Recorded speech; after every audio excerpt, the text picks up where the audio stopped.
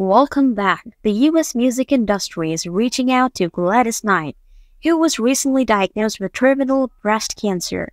Often referred to as the Queen of Soul, Knight's illustrious career spans over 6 decades. During this time, she has received numerous awards and honors.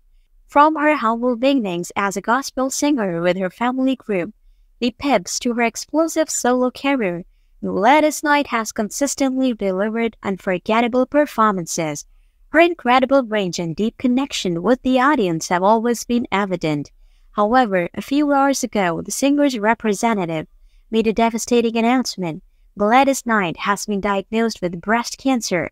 The news was shared through her Instagram account, where she provided detailed information and asked for respect and understanding during this challenging time. She also added that she would be taking a break from television for as long as necessary. Prior to this, she underwent a biopsy of her breast and one lymph node during her annual routine checkup. As always, I have no history of any health issues, and I feel better than ever. However, I received a call from the clinic informing me that I have cancer, the singer explained. Gladys Knight further noted in her post that she must brace herself for a challenging battle that came unexpectedly. It's extremely hot here. I have endured, absorbed, reflected, and released everything. She also mentioned that she will temporarily quit her job due to her diagnosis. She's leaving to focus on her health.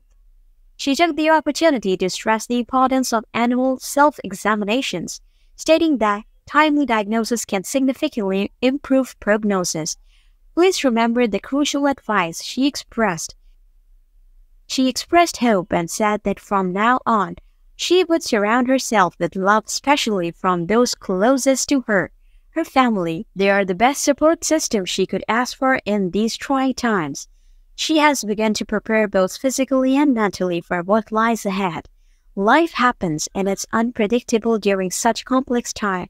She requests respect and understanding. What are your thoughts on Gladys Knight's health?